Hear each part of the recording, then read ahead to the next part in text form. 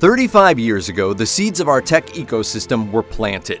It was the 1980s when a handful of technology pioneers did something remarkable. They chose to build their businesses here in Indiana, and they attracted and nurtured Indiana's first generation of software developers to help them do it. Success in the 1990s led to our state's first tech IPO, followed by an exit that created a lot of wealth. Wealth that was boldly reinvested in our community, funding at least 15 new ventures. And by the year 2000, the next generation of Indiana-based tech companies were founded and growing fast.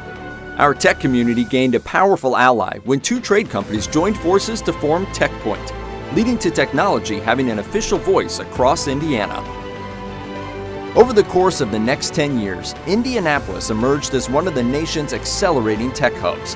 Homegrown companies attracted top tech talent and venture capital, and some started to break through as household names. We've seen more than $6.5 billion in IPOs and acquisitions since 2010. High-profile tech firms have chosen Indianapolis as their headquarters over San Francisco and Silicon Valley. And the tallest building in our state is about to have a tech company logo added to the skyline. We are truly a community moving in the right direction. National media like Forbes, Fast Company, and the New York Times report that tech jobs are growing faster in Indianapolis and the surrounding area than just about anywhere else in the country. And the top rankings keep coming too.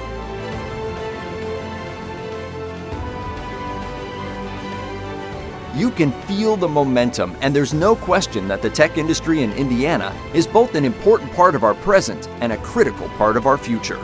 For the first time, we can genuinely say that our tech community is winning on all the fronts that matter most: attracting talent, securing capital and customers, creating opportunities for companies to grow, and being connected in meaningful ways that foster collaboration and more. It's these growth ingredients that we need even more of to continue this momentum. Winning as a community is what the Mira Awards is really all about.